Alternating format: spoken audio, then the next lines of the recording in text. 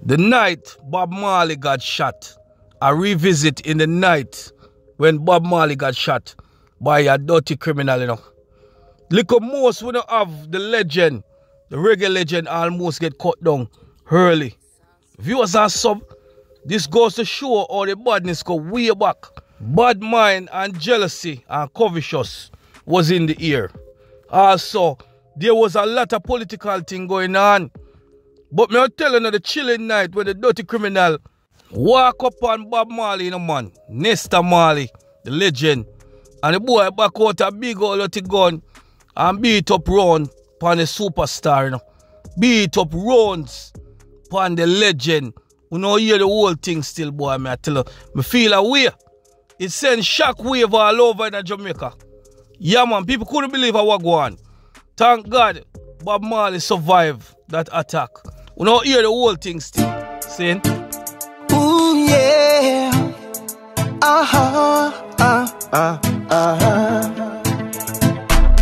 BaggaThingz, they have to make a statement. If I know BaggaThingz TV, it no make sense. A BaggaThingz TV, I run things all the time. BaggaThingz, they have to make a statement. If I know BaggaThingz TV, it no make sense. A BaggaThingz TV, I run things all the time. Viewers are so BaggaThingz they TV, again, you know, big up on yourself, you know. Yeah, man, the 1976 assassination attempt on the great Bob Marley. Yeah, but he survived. Boy, then come for kill him, you know. It was put on Bob Marley's head. And them say them want him dead, you know. You understand? We're going to some history and we're going to hear what go on. When we think of divisive figures in history, reggae legend Bob Marley really tops the list. Throughout his career, the singer emphasized love for his fellow man, social justice, human rights, and peace. Despite his base way of looking at the world, Bob Marley nearly killed for his belief that people could and should be better. So how did a man so well known for chill beats, fondness of weed, and his love find himself at the end of a loaded gun? Boom, baby, me to say, boy, then come for kill him, man. The man preach love, you know, peace, you know, unity, and just burn a spliff and go and build a vibes. Why them want to kill the legend? Bob Marley's story shows that even when you have no interest in politics, politics still have an interest in you.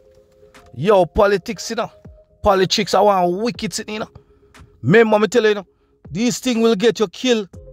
Remember, if I'm a bad man and jealousy, you know, a politics, you know, politics. Man, we take your life over politics. And in a Jamaica, every time, I tell you, say, if you wear a color shirt, if you wear a green shirt, the orange shirt, man, the PMP, they want to kill you. If you wear the orange shirt, the PMP shirt, the man that wear green, the labor right man, they want to kill you. Yo, the place used to run serious when it come to politics, you know, man. Politics. And who benefit from it? Who benefit from politics or politics? The big choices politician them. And Bob Marley now, as a great legend, singer, I preach love, you know. When the man come for kill the man, you know. The man preach love, peace, and unity. This goes to show, say, it don't matter what you're doing in the world, you know. Even when you preach love, and you say, yo, my brothers, my sisters, my sistren, wanna live up. Saying, you have to find a dirty nigga who want to come take your life, man. And a sudden drive you do it next time, you know.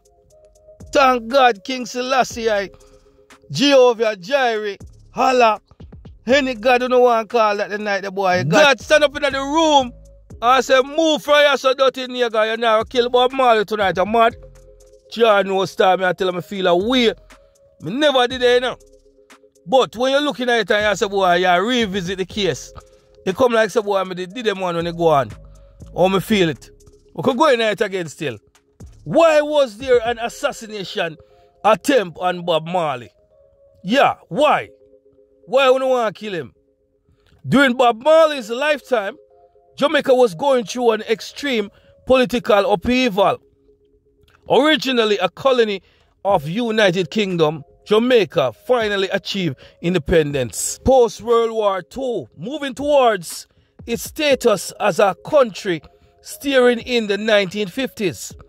As the political scene shifted, its landscape was defined by two rival groups: the People's National Party, the Social Democratic Party, and the Jamaica Labour Party, its conservative counterpart.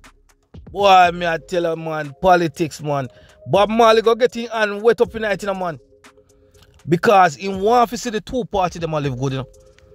Bob Marley want to see Jamaican people them come together and start make politics take the life of the youth them on the street. Cause where politicians then come around, come do a tricky youth them, you know. Trick up the youth them. Seeing Bob Marley never did know say it was a dangerous thing. He was putting on in there, you know. Saying, when you say Edward Seaga, you see now man Manley and them man, they are serious, vicious thing they run them man, you know. Because you deal with a group of people where we kill you any day for them leader, you know. And I saw Jamaica used to run. Could go in night again, I couldn't hear what I go on. Because I tell you, said them are sitting there nice man. For you look back and see how far we come from. Boy, me I tell you, boy. The tension between the groups led to exorbitant violence. Each was outsourcing violence to the rude boys. Them the time they remember say, we have a shot at them, you know. The top killers them and the top shotters them. The bleach out face boy them. A spin and rat chicken and only part half dozen other pants them are wearing, you know. In a them time they, you know, a rude boy they have, you know. The rude boys them was very dangerous. Diamond socks, spin then 3-star rat chick. The bleaching they come in and time to steal the rude boy, they need a bleach. But their head tie up their head with kerchief. You understand?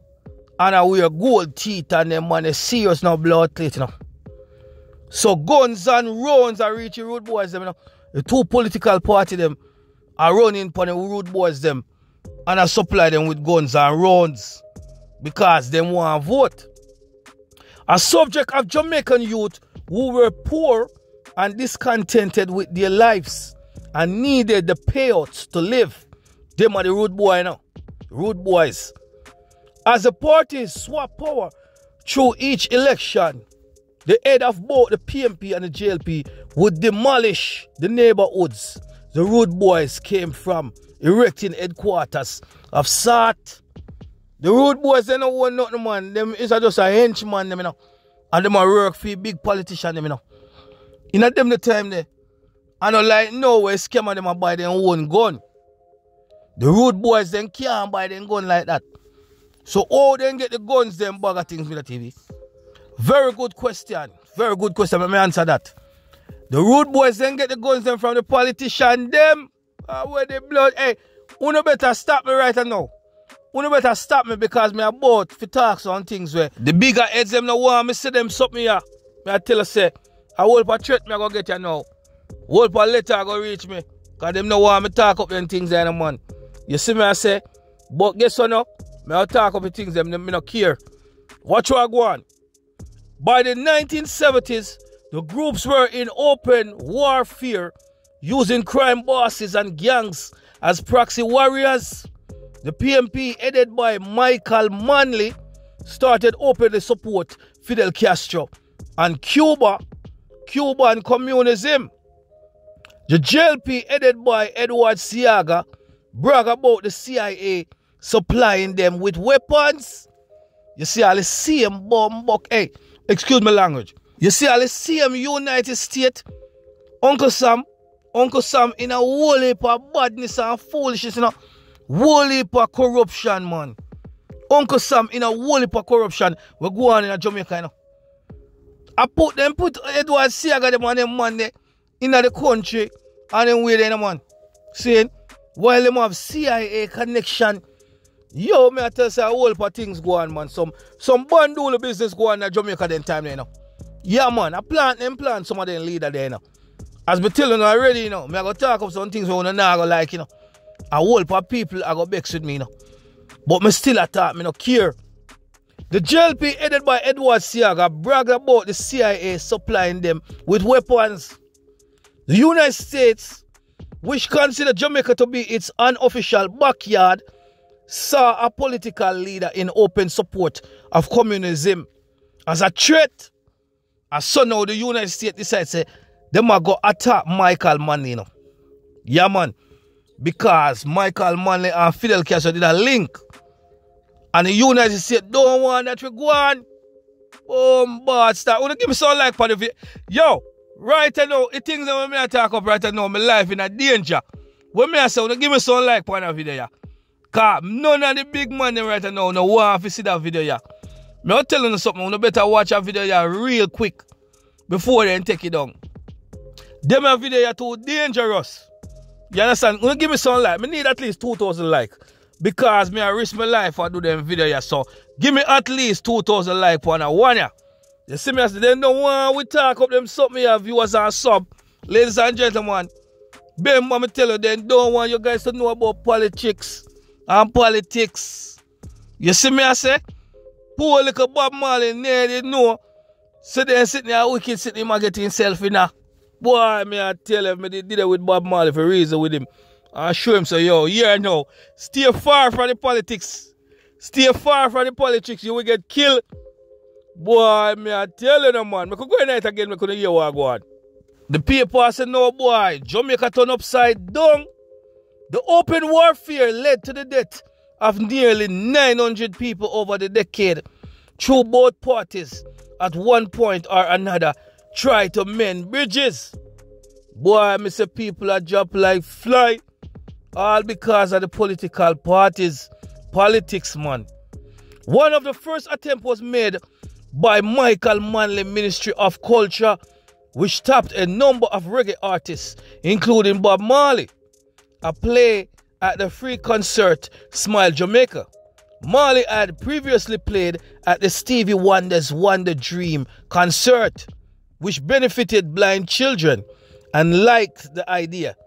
He did have several stipulations. However, Bob Marley requested that the link to the PMP be downplayed, since as a political neutral figure, he didn't like the idea that he would seem more or less sympathetic to either side of the political parties, PMP or JLP.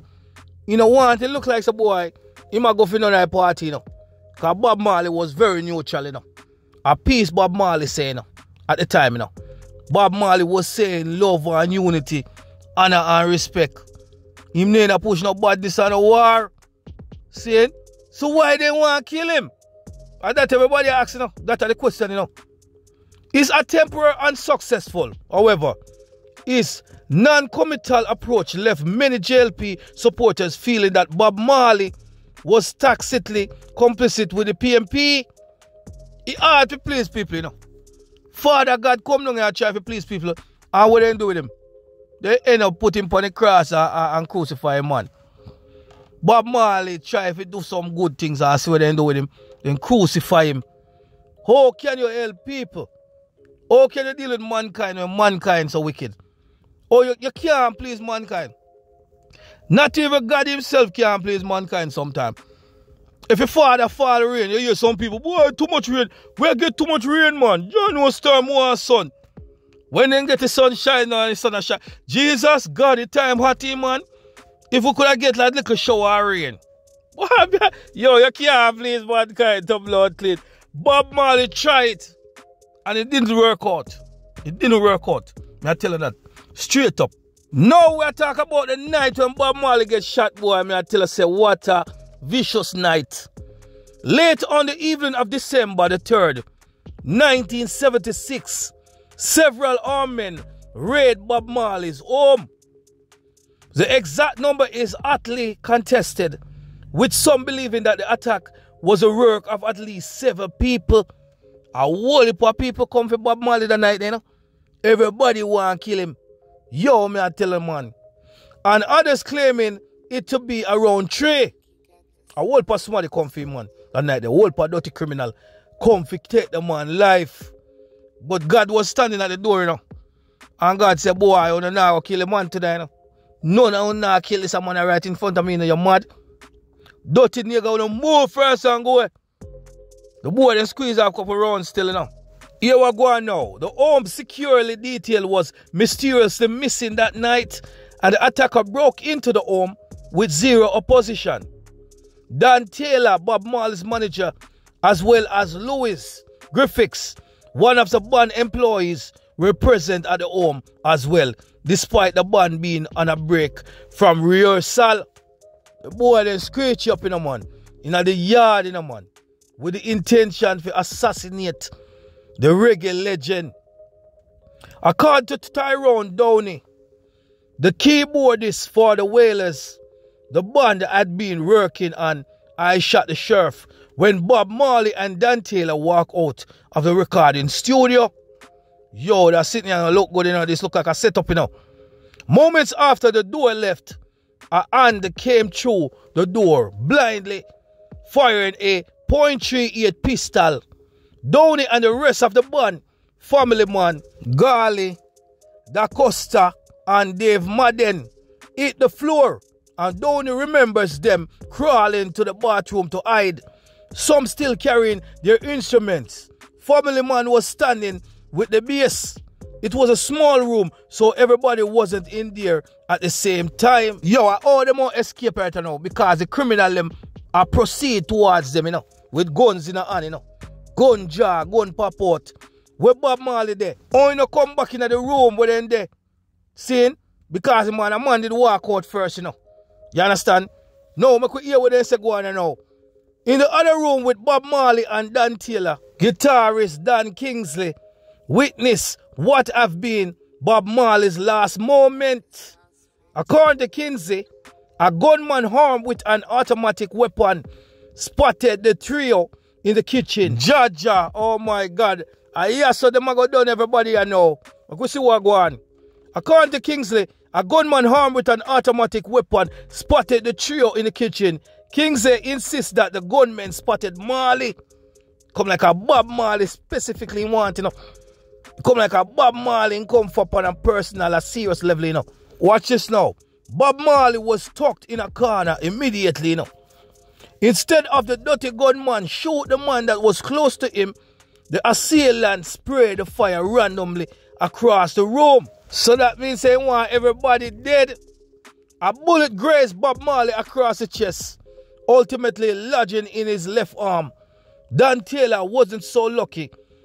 The band manager was left with 5 bullets scattered across the torso and leg. Oh my God. The man pick up a whole heap around, you know. This is one, you know. Yeah, man, Dan Taylor pick up a whole heap around. Bob Marley was so lucky though. And the other rest of them. But me I tell you this, I'm gonna pick up a whole heap. Him the closer to a gun boy, you know. You understand? Him the close to the gun boy. That's a Dan Taylor me talking now. Yeah, man. So him pick up whole heap of rounds, viewers and sub. Sad situation. Me I tell him, boy, me nah lie. Boy, oh boy. Moments later, a blood-soaked Marley joined his bandmates where they waited for 4 to 5 of them jam into a bathtub. It wasn't long before they heard a vehicle pulled outside. Rita Marley, who had just arrived home, was shot in the head. As she exited the vehicle, 1 inch from the brain, her son Ziggy Marley later said, "Boy, I saw Rita Marley lucky man. 1 inch from the brain, you know. Almost Rita Marley dead to blow wow." Luckily for Rita Marley, she survived. It's believed her thick dreadlocks slowed the bullet enough to save her life. Yeah, man, the dreadlocks save her, man, boy. I mean, I tell you, boy, look at most her head shoot off. The attacker went from one room to the next, spraying bullets indiscriminately. The firepower the attacker were wielding was immense, and the home was littered with bullet holes. After Rita Marley was shot, the gunman left as quickly as they had arrived. As Rita Marley rushed into the room, and the first thing she asked was whether or not her husband was alive. Yo, Rita Marley love Bob Marley star, love her husband. Me I tell her, man, look how much she did, look how much Bob did, look how much the other rest of man them drop out. But God, Selassie, I was at the doorstep, man, for protecting people them. You see me I say, all dirty niggas have a go. You You don't know, sir. That was the night Bob Marley get shot, man. And the rest of people, them, man. Sad situation. Thank God the legend survived and become a bigger legend in our world. You see me, I say, a Jarworks, man. BaggaThingz Media TV, man. Thank you for watching. Make sure you share it. Make sure you subscribe. Press that notification bell to stay updated, man. Jamaican assassin killing all names. Urban legend. Jackal. Out.